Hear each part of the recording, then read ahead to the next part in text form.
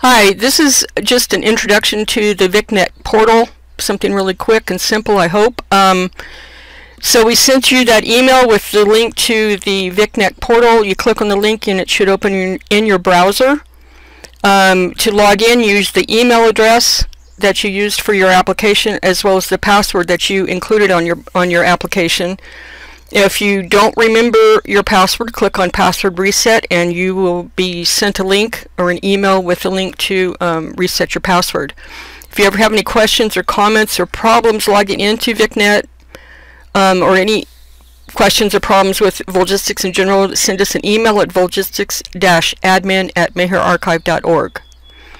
So logging into Vicnet, so on the Mac volunteer portal, this is the main home page for us in our portals, and this is where we as admins will be, and volunteer coordinators will be posting information. Just general information, news, cartoons, you know, fun things like that. And if we ever ask you to upload anything to your account, any documents or images or anything like that, this is where you would come to do that. We don't have anything requested of you right now. Everything else the forms and whatnot that we've been doing have all been handled on the back end and not through this portal. So we're dealing with those in that way. So the next tab over is Volgistics mailbox. This is for internal Volgistics email or mail. This is not external to the system. So anything generated by Volgistics itself or by us from within Volgistics, this is where those messages would go. Most often, I think we probably, if we send something here, we're probably going to send it to your main email address as well. The Mayher Archive or your personal email address outside this system. Not always, but most of the time. Schedule is the next tab over, and this is for mostly for volunteer coordinators if they have duties and assignments for specific times and days that they need to schedule people. If you get scheduled, this is where it's going to appear.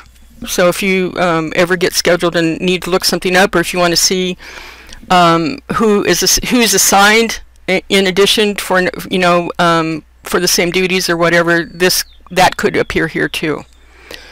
The next tab over is enter my hours here. This is probably the most important tab where you go to select and enter your service. So you select the date and the times. You can go back as far as you want to, and you choose your assignment. And so I started this about 7 o'clock Pacific time, so I'm going to put 7 there, and this I'm going to put to 8 here because I'll probably be processing this for a while. So that's an hour, and the assignment, I'm going to scroll down and choose volunteer coordination Volgistics for me. And service notes, I'm going to say making video. Whoop. And I'm going to post it, and yes, I'm sure, and there it goes. So you can see I've entered hours for last year too. Our fiscal year runs from July 1st to June 30th of every year. So we have been asked to track back as far as the beginning of this fiscal year, which was July 1st of last year. We'll be working with you to see if we can gather your hours that you have worked since July 1st of last year, and we'll have more information about that soon. So this is for me. This year so far, I've been pretty busy with volunteer coordination with Volgistics, ITIS. The other thing about assignments up here, if you put in some hours and you go through the list of assignments here and you can't find anything that you think is appropriate or fits what you just did, and you'd really like to have that included, let us know and we can add that to the assignments. So just let us know.